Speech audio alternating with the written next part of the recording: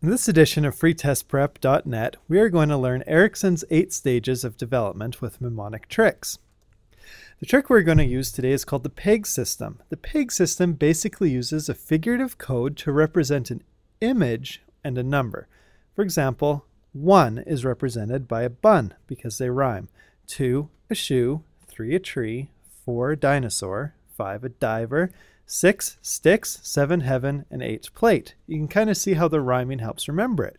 So when we think about the number 1, we say 1 is bun. Well, 1 is bun. Number 1 in the theory is trust versus mistrust. So we need to have a way so that when we see this bun in our minds, that we see trust or mistrust. Well, if we picture the bun as rusty, notice how the word rust is in trust. So when we think of our bun and we see the rust on it, we say rust, trust, trust versus mistrust. That's kind of how the peg system works. So for number 2, we have a shoe. Number 2 is autonomy versus shame. Well, I see the word auto in there. So what if we pictured this shoe with some wheels on it looking like a car? Well, that gives us the first one pretty good. So when we think of a 2 and a shoe, we have a shoe that's a car, autonomy. Now we need shame. Well, shame sounds like the name Shane. Well, let's just put Shane in that car. Use any Shane that you know. And now we have autonomy versus shame. We think of a shoe that's an automobile with Shane inside of it. Number 3 is initiative versus guilt. Well, 3, if you remember, is a tree. So what can we do with this tree to use initiative or guilt? Well, initiative starts with in. Well, why don't we use Holiday Inn? Put that behind the tree in your mind. Now, guilt. Guilt rhymes with quilt. So let's take this quilt and wrap it around the tree. So now when we think 3 is a tree. And when we see this tree in our mind, we will see a Holiday Inn behind it and a quilt wrapped around it. In and guilt. Initiative and guilt. Number 4 is industry versus inferiority. And remember, number 4 is a dinosaur. Well, industry has the word dust in it. So let's have our dinosaur standing on some dust. We also need to picture something that's inferior. Well, we have a dinosaur. Let's just make him look inferior. So we have an inferior dinosaur standing on some dust.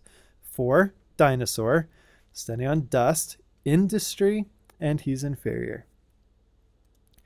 Number 5 is identity versus identity confusion. Now, number 5 is dive. So we need something to attach to the word dive that's going to help bring the word identity up. Well, ident. Picture the diver diving into a car and denting it.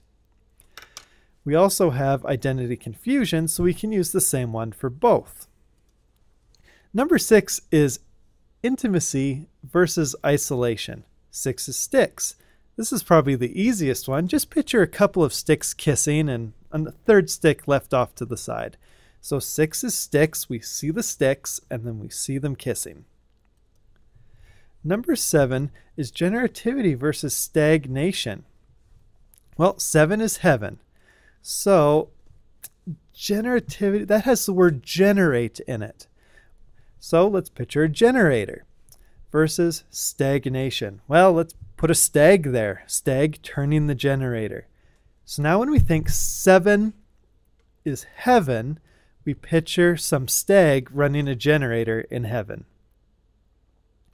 The final one, number 8, integrity versus despair. 8 is a plate. Let's put some grits on those plates so we have some integrity versus despair. Let's put a pear there. So now when we think of number 8 in our plates, we put some grits on the plate and a pear right there, and we have it. So, do you have it down now? Maybe, maybe not. Well, let's do a quick review. 1 is a bun. The bun is rusty. Rust, mistrust.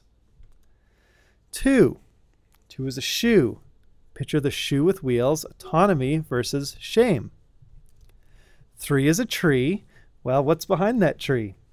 Holiday Inn and the quilt that reminds us of guilt. Number 4. 4 is a dinosaur standing on some dust.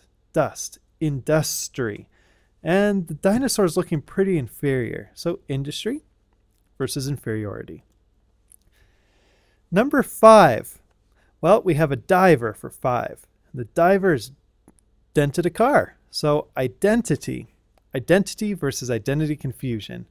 6 is sticks. What are those sticks doing? They're smooching. So we have some intimate sticks. And another stick out there on the side. 7 is heaven. Well, what's going on in heaven? The lights are out and the stag is running the generator. Generativity versus stagnation. Finally, number 8. 8's a plate. What's on the plate? Well, grits, integrity, and despair. There's a pear on that plate. Well, that's it. That's the PEG method for Erikson's 8 stages of development.